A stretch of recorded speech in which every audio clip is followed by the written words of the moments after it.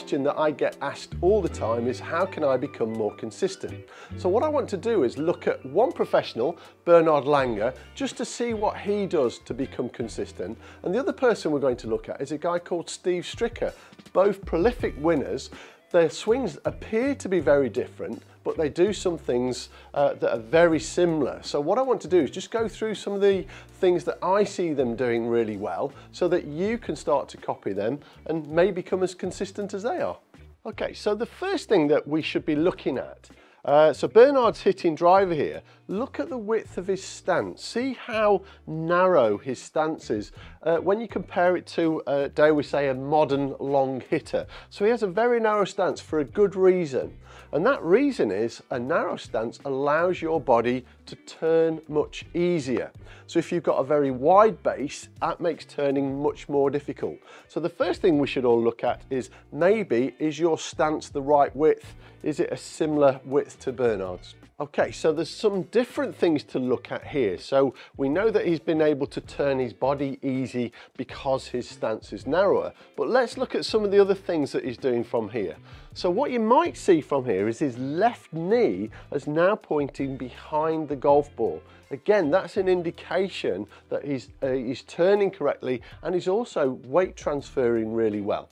Now, another thing that's enabling to weight transfer, look at his head, or more importantly, look at his eyes. They have actually turned behind the golf ball. Because his eyes have turned behind it, that's allowing his body to rotate so much easier. Now, what he hasn't done, he hasn't swayed from here, he's just simply turned, and what we can see there is a definite weight transfer onto his right side. So he's really getting behind the golf ball so that he can deliver that club with some authority when he's hitting it. So narrow stance, lovely body turn, head movement, everything allowing him to get behind the golf ball to deliver the golf club with a really powerful blow. So what we'll do now is we'll just go to the finish of his golf swing and let's see what we can see there. So here he is at the finish of his golf swing. Look how nice and straight the left side of his body is, facing his target. Tremendous shoulder turn from here, but that's been allowed to happen by the way that he's moved his eyes. Now, the other thing to really take note of is his knees now are almost level with each other, and you'll see here that he's right up on his right toe, meaning that his weight's moved onto his front foot. What we've seen here in this picture as well is his balance. Balance is super important in the golf swing, and we can see here that Bernard has finished in balance. Doesn't always finish that way, but when he's playing really well, he tends to finish in balance. So just some very simple things that we could all recreate when we're hitting golf shots. But now let's have a look at Steve Stricker. It appears to be a different golf swing, but let's see if there's any similarities. So I hope you're enjoying this video. Remember to give it a like, and if you've got a comment to share with us, pop it in the box below. And if you hit the subscribe button, you'll get a notification every time a new video is released. Now, at the time of you watching this, we're actually in Portugal running a proper golfing coaching holiday. And if you'd like to join us on a future holiday, there is a link in the description below. So here we've got Steve Stricker, another golfer I really admired, plays very few tournaments and yet still manages to win very consistently. So driver here in his hand, look at his width of stance again. So quite a narrow stance. This is definitely going to allow him to turn his body so much easier. So he's not following the trend where golfers are getting much wider with their stance. He's kept it nice and narrow. And the ball, you might just see from here, the golf ball is just inside his left heel. So it doesn't have to be bang in line with the heel. He's got it just inside that. So that's the first thing that we should all compare ourselves to. So here he is at the top of his backswing, and again you'll see from here his knee has gone behind the object ball. He's got a lovely hip turn and a lovely shoulder turn. But what I want you to pay a bit of attention to is look at his left arm. There's an actual bend in his left arm. Now, golfers are told to keep their arm nice and straight. What that's telling me is he's definitely keeping his arm relaxed. Remember, relaxed muscles are fast muscles. That's going to send that golf ball a bit further. You also see that he has got a weight transfer, and his eyes are actually looking behind the golf ball again. So we can see that his head is slightly turned, looking slightly away from the golf ball. So I'm not saying to you, look over here, but you can see how that mobility in his head and his eyes is allowing him to weight transfer so much better. So here's Steve in his finish position. Again, look how straight his left side is. So he's not buckled in any way. He's definitely moved his weight onto the front foot. And a telltale sign if you've moved correctly, if you look at his left foot, you can see that his toes are slightly pointing upwards. So that's how we should be finishing on your left side ideally, if you're able to do that. And again, you'll see here that he's right up on his right toe. So his knee, his whole body is facing target.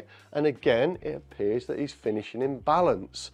Balance again is absolute key for consistency. Also, look where his eyes are. You can see now he's almost following the flight of the golf ball. He's not kept his head down, and he looks pretty relaxed in this position. So there's some very familiar things that we can see in both golfers. Although their swings appear to be different, they're definitely doing quite a few things consistently that look exactly the same. So what I want to do now is just demonstrate those key things so that you can apply it to your golf swing. So the first thing to look at is the width of stance.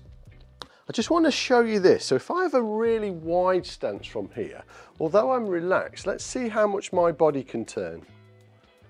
And that's me pretty much done, and I feel like I'm under a lot of strain with that really wide stance. So if I go to the narrow stance, just like Steve and Bernard are doing, watch this. So now I've got a lot more rotation in my body, a lot better turn, but also it's not hurting. As soon as I go here, I just feel under strain to do that. So that narrow stance is definitely going to enable you to turn better, but also takes the strain off your body. So that's the very first thing that we should all look at. You also might notice that the golf ball was slightly inside their lead foot, in their case their left heel. So again, I would have no issues with that whatsoever. So now let's just go to the top of the backswing. Let's see what we can see from here. So on Bernard's backswing, what we saw is his lead knee was pointing behind the object ball, as was Steve's. Now, I would say that Bernard did this a little bit more, but look at the head turn. So the head or the eyes were turning slightly behind the golf ball, which is enabling a lot better weight transfer. But watch what happens if I keep my eye on the ball. And now my body feels under strain, and I don't feel like I've got anywhere near as big a turn, but also it doesn't feel like I'm transferring my weight very well. So just allowing your eyes, your head to turn slightly behind the ball, it almost feels like my head is pointing here, but although I can still see the golf ball, no problem, but I've got that better turn. And then what we saw with Steve's swing at the top of the backswing, that lead arm was softer. So it wasn't like a rock, it wasn't rigid from there, it was softer, meaning that he's more relaxed. And the other thing that they both do really well is they've got a weight transfer behind the object ball. So at no point has their lead knee gone forward and their weight stayed forward. They've got behind the object ball. That's going to enable you to hit the back of it with more authority. So now we're looking at the finish of the golf swing. Again, looking at what they were doing consistently well. So the first thing that we could probably see is their left side of their body was nice and straight. So it wasn't arched in any way. The weight wasn't on their back foot. Their body appeared nice and straight, and both had a fantastic body turn through impact. So remember, we're looking to try and get the body to move in this direction. The other thing that we were noticing from there is on Steve's swing, when he was hitting his driver full out, his front foot was slightly up on here. Now, what I can feel is more weight on my left heel as a right-handed golfer. So there's no weight on my left toe whatsoever. It's almost down the side of the shoe. And then from here, both feet were up on their toe, meaning that there's very little weight on their back foot. And then we saw them kind of following that golf ball, so we didn't see them with their head down here in this funny position. They both finished that golf swing brilliantly in balance. Remember, balance is key to becoming a consistent golfer. So there's some very simple things that I feel that we can all do.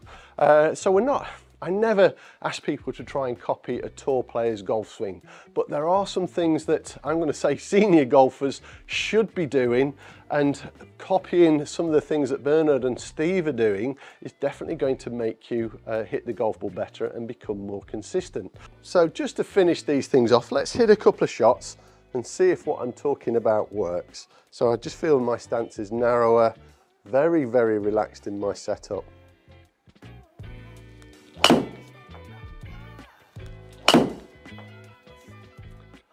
I didn't feel like I put any effort into that, and yet there it goes, sailing down the middle of the fairway. It felt in balance, quite an easy golf shot for me. Let's just do another one. God, that felt so good. That felt so good.